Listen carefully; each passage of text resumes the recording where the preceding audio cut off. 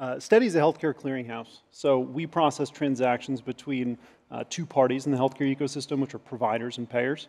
So on the provider side, that could be your local doctor, dentist. At the large scale, it could be a large academic medical center or a hospital that's in a big city.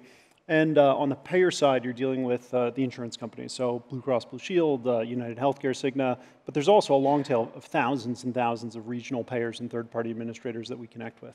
Now, to give you a tangible example, these are all related to insurance. So you go into your doctor's office, they ask for your insurance card. They tell you your copay is $20 and you have 3 visits left. That is something called a real-time eligibility check, and that's processed on Stedi's rails. Now, that's kind of the happy path, that you have your valid insurance card with you.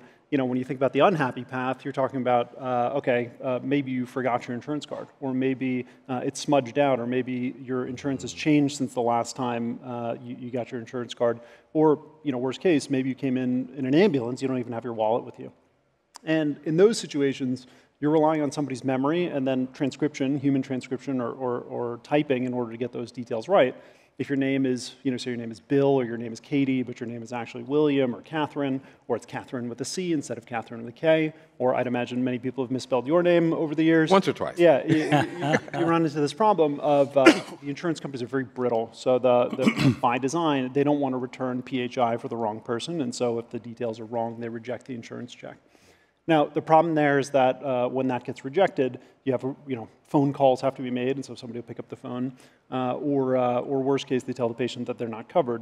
And we publish content about how to troubleshoot these things. We have blog posts, we have docs, but the reality is that people are pretty busy and can't implement all the best practices. So what we built as our first agentic feature, we kind of have a saying, no restaurant ever went out of business for being too small. You pick the narrowest use case, which is troubleshooting these eligibility checks. We built it using Agent Core and Strands, and we built it end-to-end in 2 weeks, which I think is pretty quick.